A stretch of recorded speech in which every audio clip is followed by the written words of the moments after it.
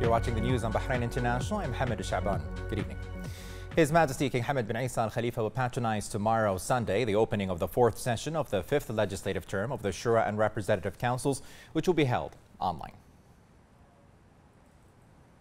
Under the patronage and attendance of the representative of His Majesty the King for Humanitarian Affairs and Youth Affairs, Honorary President of the Royal Endurance and Equestrian Federation, His Highness Sheikh Nasser bin Hamad Al Khalifa, the opening race of the new season of endurance for a distance of 100 kilometers and an 80-kilometer race was held in the Bahrain International Village. On the occasion, His Highness Sheikh Nasser bin Hamad stressed the speed and competition witnessed by the race pretend a strong and open competition between the riders during the upcoming championships. Especially, His Highness explained that the race is considered one of the most important races in the season, especially that all stables and jockeys know the potential of horses in a distinctive way and always strive to qualify them for the upcoming championships. His Highness praised the outstanding performance of riders showed in the race stages, stressing his keenness to continue supporting the stables to achieve the development vision of endurance sport. His Highness Sheikh Nasser bin Hamad Al Khalifa expressed his appreciation for the outstanding efforts made by the Royal Equestrian and Endurance Federation, headed by His Highness Sheikh Isa bin Abdullah Al Khalifa, and all committees in achieving a positive start by producing the race in the best organizational form,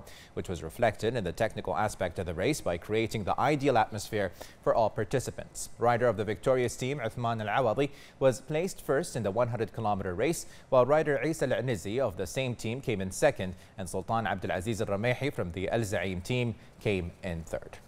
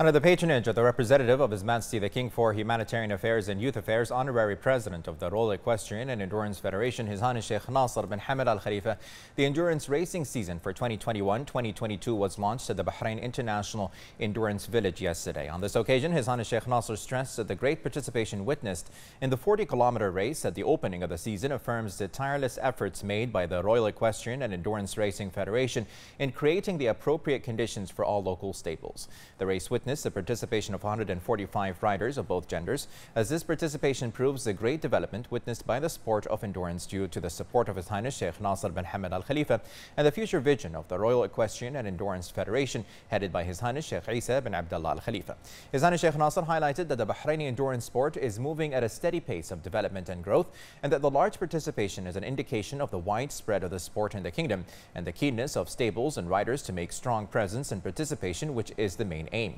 His Highness noted that the indicators affirm that the new season will be more exciting, in addition to bringing out a new generation of young people capable of carrying the banner of future Bahraini endurance riders, wishing all participants success.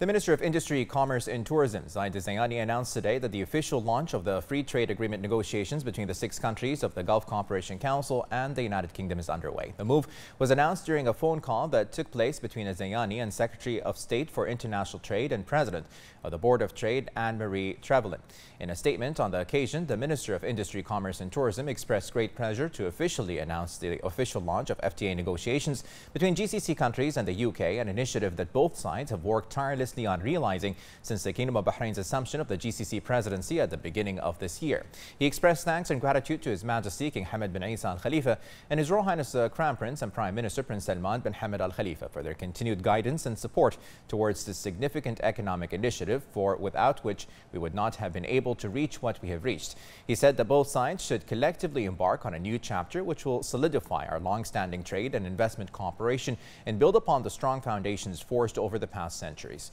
The minister wished the negotiation teams a fruitful and successful negotiation. The Kingdom of Bahrain, Russia and other members of the UN Human Rights Council, the UNHRC, have voted for ending the UNHRC's probe into war crimes in Yemen. In a vote called by Bahrain, the 47-member council rejected a resolution led by the Netherlands to extend the mandate of the independent investigation for 2 years, which is the first time in the council's 15-year history that a resolution was defeated. During the debate, the permanent representative of the Kingdom of Bahrain to the United Nations Office and other international organizations in Geneva, Ambassador Dr. Yusuf Abdel Karim Buchiri, said that Bahrain, the countries of the coalition to support legitimacy in Yemen, in addition to the country concerned with draft resolution AHRC 48L.1, were essential parties in establishing the UN group for eminent international and regional experts on Yemen, based on the consensual resolution issued by the Human Rights Council in September of 2017. He asserted that based on the resolution, the coalition countries had cooperated fully and transparently with the group of eminent experts, but unfortunately the GEE misused its mandate and overlooked the provisions of the UN Security Council Resolution 2216, describing the Houthi militia leader as the leader of the revolution on the one hand and calling the militia as the de facto authorities on the other, which completely contradicts the Security Council's resolution as it legitimizes the coup in Yemen. He added that the investigating team's reports had contributed significantly to deepening the gap between the Yemeni parties and impeding the return of the legitimate government by confusing international public opinion regarding the Yemeni crisis, and considering that crisis had begun with the intervention of the coalition to save the legitimate government. Yemen's Minister of Legal Affairs and Human Rights, Ahmed Oman Arman, stressed that Human Rights Council's refusal to extend the mandate of the International and Regional Expert Group on Yemen was its first positive message to Yemens regarding their position on the Houthi militia. He also stated that over the past 3 years, the Houthis considered the UNHRC's vote to extend the mandate of GEE as a green light for them to continue their aggression. He added that they have always warned against bias and unprofessionalism, and as GEE falls under the influence of forces that support the Houthis and tried to improve their image and misled international public opinion about the reality of the situation in Yemen. Today's vote to reject the extension of its mandate is considered a victory for the Yemenis in the face of the Iranian project. The Ministry of Foreign Affairs of the Kingdom of Bahrain strongly condemns and denounces the Iranian-backed terrorist Houthi militia's launch of 2 booby-trapped drones towards King Abdullah Airport in Jazan in the Brotherly Kingdom of Saudi Arabia, which resulted in a number of civilian casualties and also resulted in minor material damages in a systematic and deliberate hostile attempt to target civilians, installations and civilian objects. The ministry commends the readiness, vigilance and efficiency of the coalition forces to support legitimacy in Yemen, which were able to intercept and destroy the drones. It also stresses Bahrain's support for Saudi Arabia and all the measures it takes against those who try to undermine its security, stability and the integrity of its territories, citizens and residents.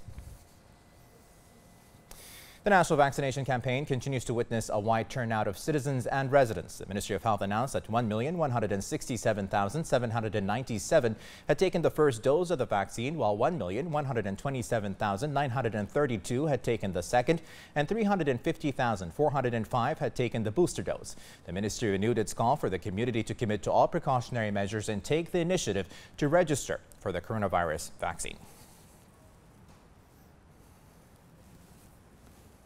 Meanwhile, the Ministry of Health said today that the number of active coronavirus cases reached 612, with 43 recoveries, 80 registered new cases, and no deaths. 21 of the new registered cases were expatriates, 36 were contacts of active cases, and 23 were travel-related. The ministry urges everyone to comply with the guidelines issued by the National Task Force for Combating the Coronavirus.